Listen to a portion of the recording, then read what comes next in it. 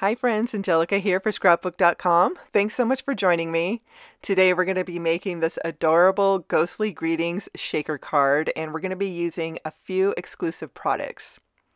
The ghost comes from Ghost die set. This is a 12-piece die set. It has a couple sentiment words that you can use, and then the sentiment that we will be using is from Trick or Treat stamp set.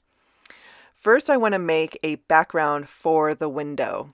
I have Storm Cloud Nouveau shimmer powder that I am sprinkling all over a 6x8 sheet of mixed media paper. Once I'm done sprinkling the powder, I'm going to use my water bottle to spray water over the powder, and this is going to open up the pigments. Now, I didn't have enough powder on the paper, so I'm just going to sprinkle a little bit more, give it one more round of water, and then I'm going to start the heating process. I'm not going to fully dry this panel. The Scrapbook.com's mixed media paper does take a while to dry, and I like it more when it dries naturally.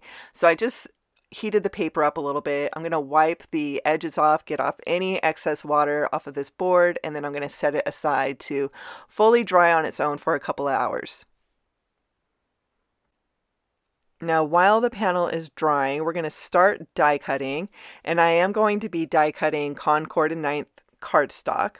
So we're going to start with the ghost. There are a lot of small pieces in this die set, so I am going to be careful when it comes to getting the pumpkin and the eyes for the ghost. So make sure I'm going to put those aside so I don't lose them. And I'm die cutting with the Spellbinders Scrapbook.com Platinum Scout. This is such a great little die cut machine to have on your desk. The board is a lot longer than the other die cut machine that I have that's nice on my desk. So I do really appreciate that. I can get a lot more die cutting done. So doing all of these pieces took no time. I'm following the guide on the back of the packaging, so I know exactly how to glue the pieces onto this little ghost. Now the pumpkin, the black that's on the pumpkin for the eyes and the mouth, those pieces are really, really small, and I didn't want to struggle with them. So I just took the black pumpkin and just put it right on top of the orange pumpkin and just pushed those little pieces down into the orange pumpkin spots. So that I found that to be the easiest to fill in those spaces. Now I am going through the spooky paper collection to find the front of my card base. This is such an adorable paper collection. I love that there's pink all throughout the papers. I just think pink is such a fun color to use during Halloween. It's so unexpected. I used an A2 arch to die cut a window, and then I'm going to use a larger arch to die cut the back of the window out of that black paper we just made. I went through my stash of embellishments and I found these really shiny stars from Pretty Pink Posh. These are going to be the elements in the shaker window. If you have any fun Halloween themed embellishments, they would be perfect. This is just what I had in my stash. Now, we do need to shut this window up before we can start making the shaker element. So I used dry adhesive around the backside of the window, and then I closed the window with a sheet of acetate. I'm going to trim the edges of the acetate off that's not touching the adhesive. And then I'm going to take a strip of 2mm foam adhesive and wrap that around the window. This is really easy to do if you just take the backing off first. Once I have all the foam on the back of the panel, I'm going to fill the window with the Pretty Pink Posh stars, and I am using a Nouveau craft spoon so I can pay attention to the amount of embellishments that are going into the window. And I'm using black, gold, and purple. I'm doing a nice mixture, but I don't want to fill the window up too much. I want the embellishments to be able to shake. Once I was happy with the amount, I'm going to close the back of this window with the black arch, and that's going to finish the shaker element of this card.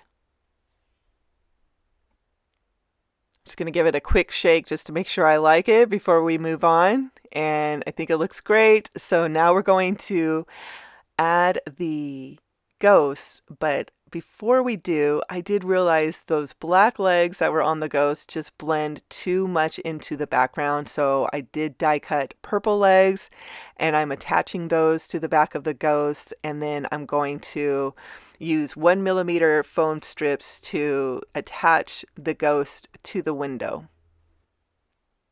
I love using 1mm foam strips. I just think it gives the perfect amount of dimension to your cards without being overly aggressive.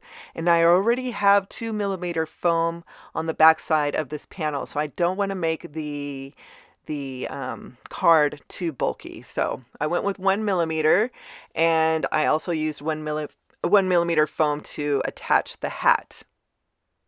Now it's time to put the panel onto a card base.